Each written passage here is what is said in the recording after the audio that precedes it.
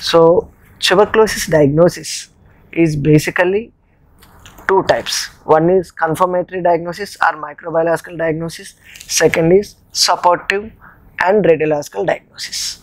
So confirmatory diagnosis, the gold standard confirmatory diagnosis, sputum examination. So from previous days, earlier days to present day, the most commonly used test is sputum for acid fast bacillus. This is a staining method where the sputum sample of a person is stained and looked for tuberculous bacteria. Sometimes because of low count or maybe sputum inadequacy, the sputum for AFB may be negative. Then in those cases there is a latest test that is called gene expert test. This test primarily focuses on DNA of the bacteria, tuberculous bacteria. So doing this test, the sensitivity of diagnosing a tuberculosis patient has gone up to 80 to 90% in a sputum sample.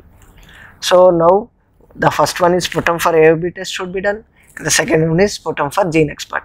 In cases where the sputum patient is not able to bring adequate sputum, or if there is no sputum, or if sputum sample is negative for gene expert and AFB staining, still if the physician is having a high suspicion of TB in the patient, the next procedure would be bronchoscopy and collecting bronchoalveolar lavage. Bronchoalveolar lavage is nothing but we will be pushing and taking water from a distant alveoli through the airways. So this sample will be again tested for TB bacilli including AFB and gene expert. The yield or the sensitivity of the ball for TB bacteria will go up to 95 to 97%. So once these are the confirmatory tests, and gene expert has also an additional advantage not only diagnosing the TB in a patient, it can also diagnose a multi-drug resistant TB. The next one is if in cases of if the sputum sample is negative or ball sample is negative, still there is a doubt, then you have to send for TB bacteria culture and sensitivity. This culture and sensitivity, depending upon the culture media, the reports may be available within 2 weeks to 8 weeks, that is half a month to 2 months. It depends on the type of culture media used for the growth. So these are all the confirmatory tests. Now coming to supportive tests. What are the supportive tests that commonly employed in diagnosing a TB patient? So the most common test is MAN2 test or tuberculin skin test. In this test, we will be injecting a small quantity of protein of the surface protein of the TB bacteria into the patient's skin. Subcutaneously it is given. The reaction depending on this test will be done and it will be read after 48 to 72 hours.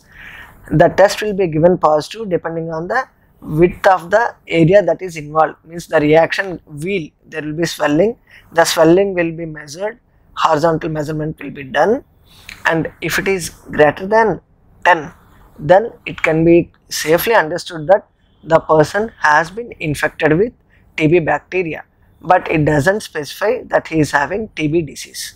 Similar test to tuberculin skin test or MAN2 test is another one is quantiferon TB gold test. This test usually will be done by taking blood sample from the patient. The same as tuberculin skin test, this also doesn't diagnose the TB disease, but it will only tell whether the patient is infected with TB bacteria or not. Infection with TB bacteria doesn't imply that he is having TB disease. The other thing is radio diagnosis. That means in some cases, even though with sputum or bronchoalveolar lavage or MAN2, everything may be negative, but the radiological picture that includes X-ray and CT chest may strongly indicate that the patient is having a TB disease. In such cases, the clinician has every right to treat the patient as TB, naming him as clinically diagnosed TB.